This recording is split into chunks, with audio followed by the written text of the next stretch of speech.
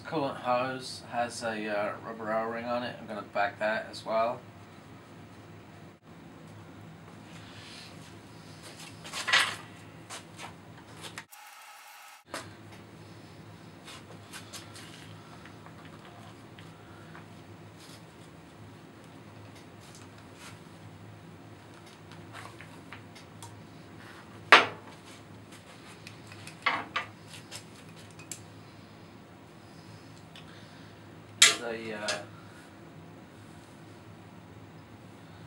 A couple of coolant hoses here. Might have to take the oil filter off to get at this one, which I think I'm going to do at this point.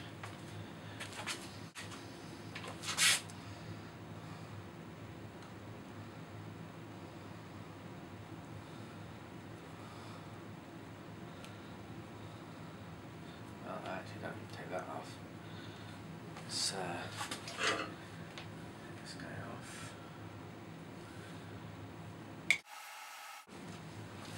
This part patch coming out just needs a little bit of. There we go. Basically, 2 O-rings. So there's 2 O-rings on that.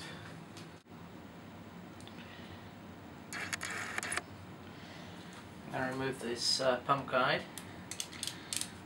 These are stars.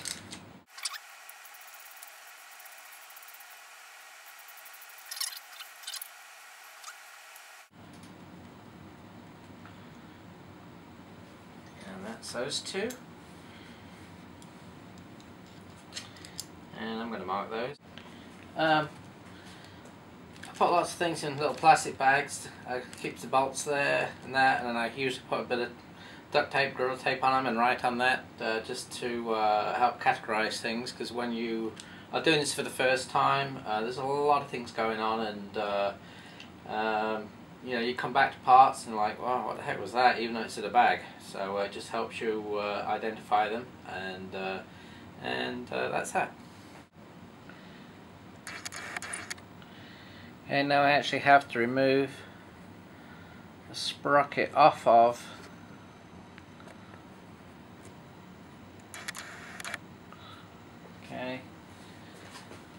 and it basically just slides off the bearing here. So that's with a small screwdriver. I think I have to push that back in a little.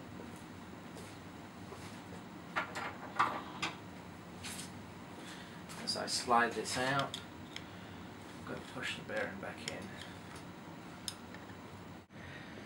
Okay, I finally figured this out. You have to press really hard and keep the bearing and the sleeve all the way at the back, and eventually you can pull this guy off far enough that you can get enough slack, okay, to basically then let this, okay, go slack, and you can get hold of the chain, okay, and drop the chain. And I'm actually going to take the bearing and the sleeve out now and put those in there, and I'm going to zip tie all of this lot together.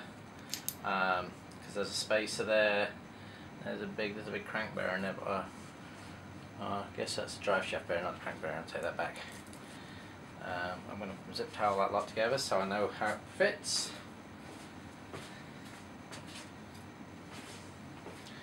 It was quite an experiment. It's one of those where you're doing lots of tugging and pulling and you're not quite sure if it's right. I reread the manual about 4 times. There's only one picture, so it's a bit of a crapshoot. But I finally figured that out, so now I'm going to bag and tag that one. I'm going to remove the 2 cover bolts from the water pump. Sits over the water pump drive chain.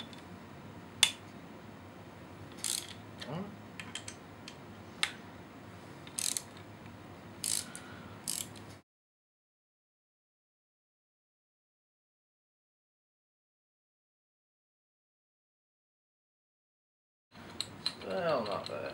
There we go. Let's just get loose. Okay, there we go. That's that guy out. That's the water pump cover. Okay, gonna ziplock back that.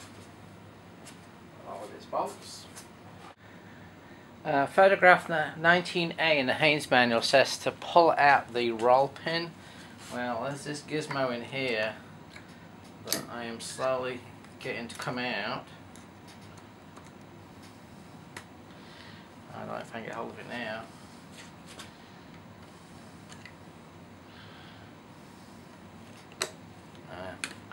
I'm not really quite sure what it does. I think I've pulled it out far enough to... I was coming out until I stopped the camera. Now I actually got to the point of where I can't leverage it up anymore. Like a split pin type deal. And I'm really not sure what its purpose is. I pulled it up quite a way, feels like. Now I'm just easing the water pump.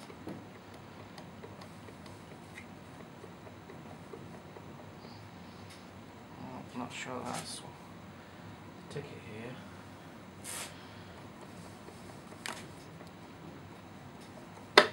Okay.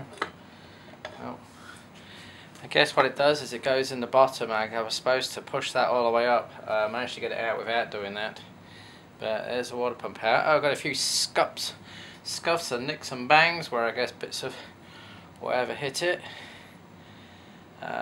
Shall probably open that up later. It's in the water circuit, so I believe.